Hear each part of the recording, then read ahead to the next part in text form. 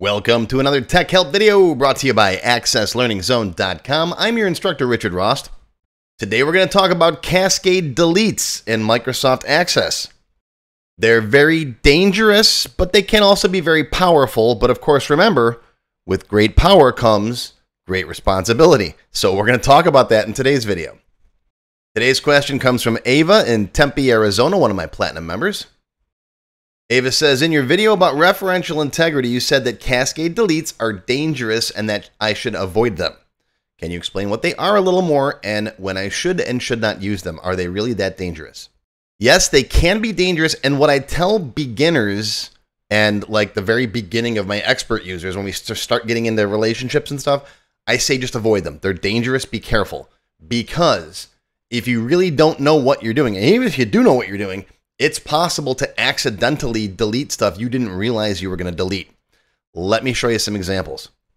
Before we get started, if you have not yet watched my video on referential integrity, go watch this first. All right, this is important so you understand what I'm talking about. All right, go watch it and come on back. Okay, here I am in my Tech Help free template. This is a free database you can download off my website if you want to. And in here we got customers, right? Here's a customer. Each customer has orders. And each order has details, okay? And if you want to learn how I built this database, you'll find a link down below to my invoicing video.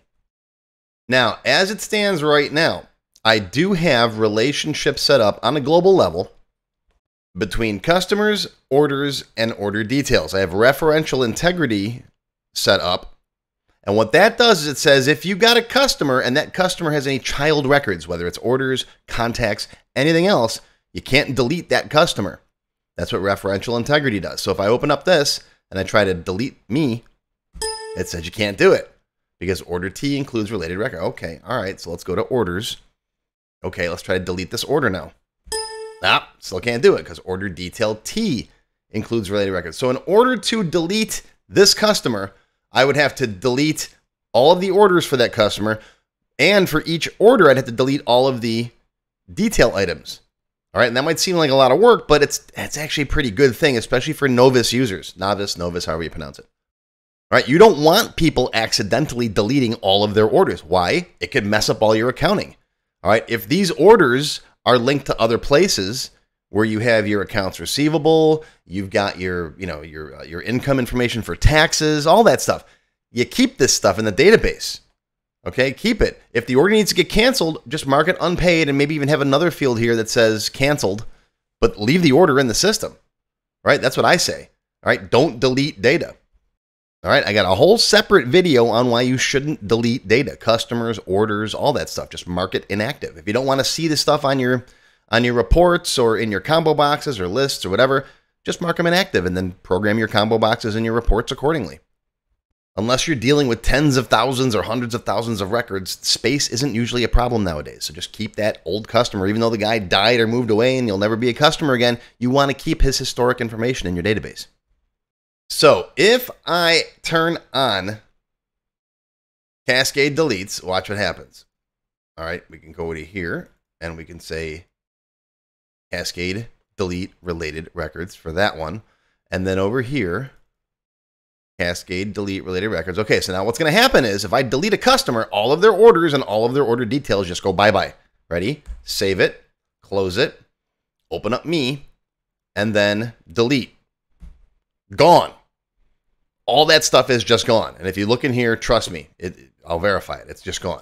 All right, here's Starship parts from customer 2. Okay, so here's customer 2, right? Click, delete. Oops, I didn't mean to do that. Well, guess what? All of his orders are now gone. And this is why I don't like Cascade Deletes in most situations. You got to be very, very careful when you use Cascade Deletes. Now, are there instances where I will use Cascade Deletes? Yeah, but usually only when it involves data that I know is going to be temporary. For example, in my database, I've got an email batch table and then an email queue. All right, I'll do different promotions like summer specials, a holiday promotion. I usually only do like 1 or 2 of these a year, but I do them. And when I do, I'll queue up a bunch of emails to go out for that promotion, and I'll assign it a batch number. All right, so here's my batch table. It's got summer specials as batch 1. Fall sale might be batch 2. And then maybe after a couple of months, I don't need to keep this information around, right? The email and what was sent to each person. Okay, so in that case, I'll enforce Cascade Deletes here. If I delete the batch, it'll delete all the emails in the batch. And that's just housekeeping because that's not information I need to save. All right, once the batch is out, I really don't care about that data anymore. So that's a good use of Cascade Deletes, right? Deleting old log tables, for example, that kind of stuff. But don't use it for any tables in your database that actually matter, where you actually care about the stuff. And orders, all right, even contacts, that's stuff you want to keep. You don't want to lose that. Right? Even in the future, if the customer goes away, you don't want to lose all of his all of his old orders. Say that 10 times fast. So I think it's actually a good thing that not having Cascade Deletes slows the user down, right? If they want to delete Deanna Troy, they have to, oh, okay, she's got orders. We got to make sure, well, she doesn't have any orders. But you know what I'm saying? If you pick someone that's got orders, you can't just willy-nilly delete them quickly. Okay? You have to mindfully go into each order and then delete all of the items, and then you can delete the order, and you got to do that with each order. So that just makes it harder for users to delete stuff you don't want them to delete. Another problem with Cascade Deletes is that referential integrity doesn't work across linked tables. So if you've got your database linked to multiple backends, for example, you can't enforce referential integrity. You can only enforce it in that database. So if all your tables are in one backend database, you're fine. But if you got them, like I got them spread across several different tables, there are several different database files, so you can't use referential integrity. So you have to come up with your own solution. What kind of solution am I talking about? Well, in the extended cut, I will show you how to manually handle Cascade Deletes, kinda. We're going to make our own delete button for the order. Okay? We're going to handle it manually with a VBA SQL solution. So our button is going to do a few things. First, it'll check to make sure that the order's not paid. It'll say, hey, you can't delete it. Can't delete a paid order. You cannot delete a paid order, Captain. Right? All right. And if it's not paid, at least that slows the user down one more step. They have to manually unpay it. And you could put some security behind that if you want to as well. Okay. But if it's not paid, you're still going to get an "Are you sure?" I like the "Are you sure?" Are you sure you want to delete this? You really sure? Okay. And what that'll do then is it'll run some SQL. It'll delete these guys, it'll delete the order, and then it'll return you back to the customer form, and everything will be taken care of. Whether you have linked tables, whether you have Cascade Deletes or referential integrity or all that stuff installed, it doesn't matter, because we're going to make sure we handle it ourselves. That's covered in the extended cut for the members. Silver members and up get access to all of my extended cut videos. There's hundreds of them by now, folks, so lots of stuff to watch. But that's going to do it. There's your Cascade Delete Tech Help video for today. I hope you learned something. Live long and prosper, my friends. I'll see you next time. If you enjoyed this video, please give me a thumbs up and post any comments you may have below. I do try to read and answer all of them as soon as I can. Make sure you subscribe to my channel, which is completely free.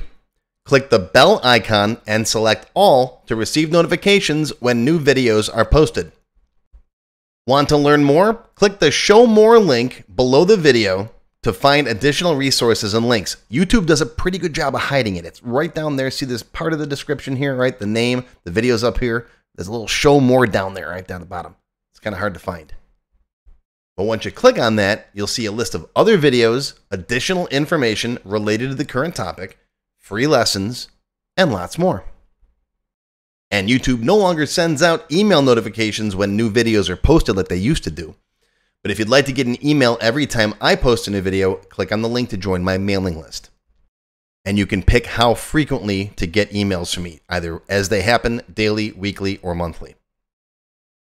Now, if you'd like to become a paid member of my channel and receive all kinds of awesome perks, click on the Join button.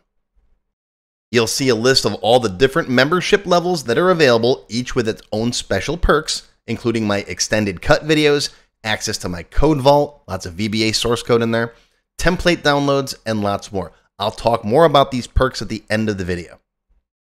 Even if you don't want to commit to becoming a paid member and you'd like to help support my work, please feel free to click on the tip jar link. Your patronage is greatly appreciated and will help keep these free videos coming. I got some puppies to feed. But don't worry, no matter what, these free tech help videos are going to keep coming. As long as you keep watching them, I'll keep making more, and they'll always be free. Now, if you really want to learn Access and you haven't tried my free Access Level 1 course, check it out now. It covers all the basics of Microsoft Access, including building forms, queries, reports, and more. It's over 4 hours long. You can find it on my website or on my YouTube channel. I'll put a link down below you can click on. And did I mention it's completely free? The whole thing, free, 4 hours. Go watch it. And okay, a lot of you have told me that you don't have time to sit through a 4-hour course. So I do now have a quicker Microsoft Access for Beginners video that covers all the basics faster in about 30 minutes. And no, I didn't just put the video on fast forward. But I'll put a link to this down below as well.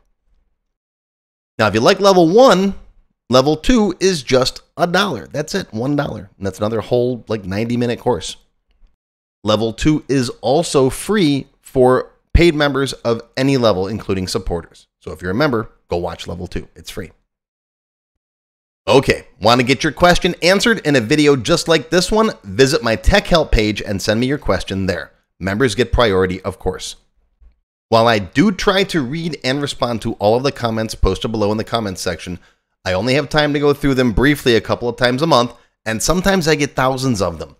So send me your question here on the tech help page, and you'll have a better chance of getting it answered.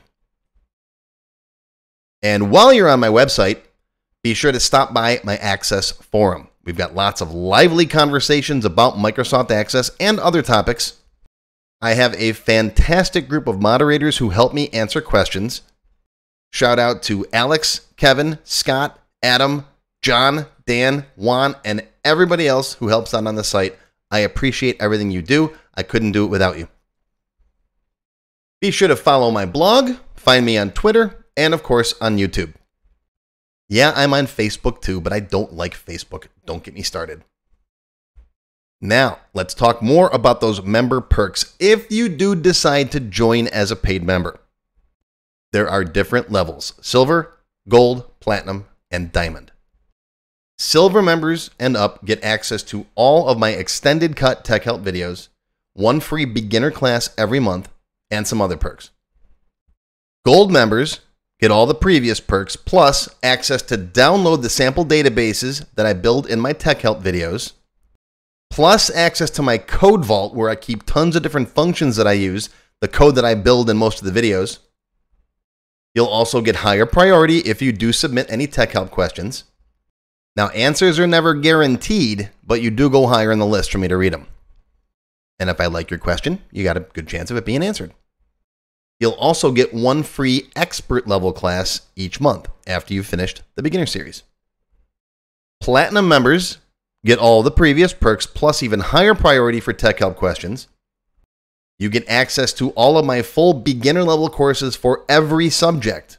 And I cover lots of different subjects like Word, Excel, VBA, ASP, lots of different stuff, not just Access.